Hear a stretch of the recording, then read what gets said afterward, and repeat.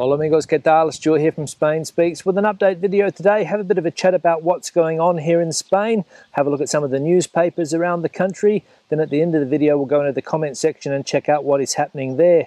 Now, I'm coming to you today from a secret location here in Castilla. I'm not going to tell you guys where I am today, but all I'm going to say is that this area here is known for a very, very good quality red wine. I'm sitting here in a picnic area at the base of the town, what they call in Spanish a merendero, and I'm surrounded by a couple of the local bodegas. The Duero River is about 200 meters over there to my right, and as you guys know, I am following that river from Valladolid into the province of Zamora, which is where I currently am. Now we'll go into the news, and apparently there is another corruption scandal breaking in Spain on the island of Mallorca. Apparently there's a corruption scandal there involving the Port Authority, and according to the newspaper El Mundo, the leader of the Balearic Islands, Ms. Armengol, may have some connection, allegedly. As we can see from this headline, Francina Armengol respaldó en una reunión secreta al jefe de puertos de Baleares tras su detención. A telephone conversation reveals that the Balearic president manifested her support for the main person involved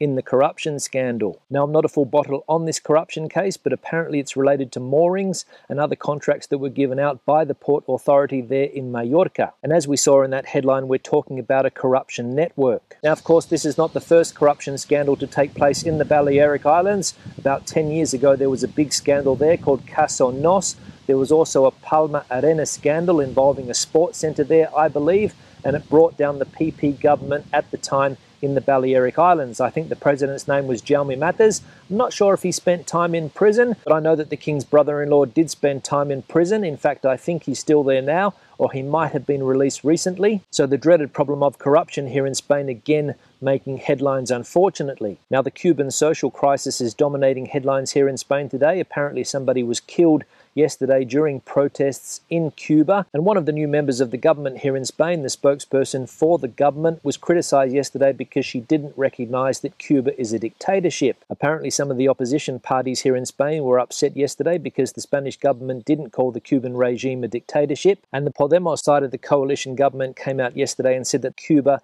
is not a dictatorship. And that set off a debate here in Spain. Is Cuba in the hands of a dictatorship, or is it not?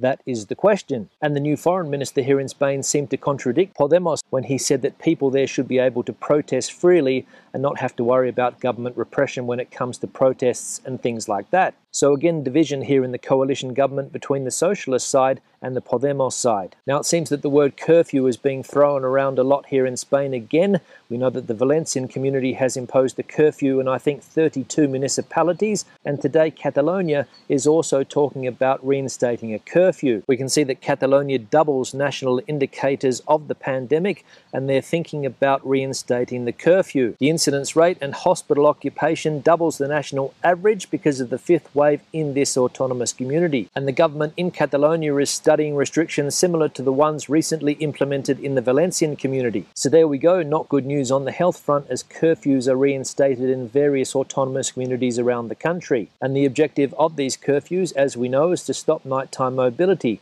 stop people getting together, stop people travelling, and the autonomous communities are hoping that these new measures will bring the COVID-19 incidence rate down again here in Spain. We'll have a quick look at the countrywide incidence rate because we haven't done that for a couple of days, and we can see that it's now up to 436. Hospital admissions are up 62% on previous data. And if we have a look at the main COVID hotspot, Catalonia, we can see that the incidence rate there is a whopping 1,014, and hospital admissions are up there 120% on previous data. And even where I am here in Castilla y León, the incidence rate is quite high at 713. If we have a look at the all-important vaccination campaign, we can see that more than 46% of the population are completely vaccinated, and just under 60% of the population have received at least one dose. But the good news is that the health situation in the Madrid community seems to be improving, especially when you read headlines like this one. Así está frenando Madrid la quinta ola, rápida detección de los brotes y aislamientos estrictos de los positivos. So a quick detection of outbreaks in Madrid and isolation of positive cases, and that is how Madrid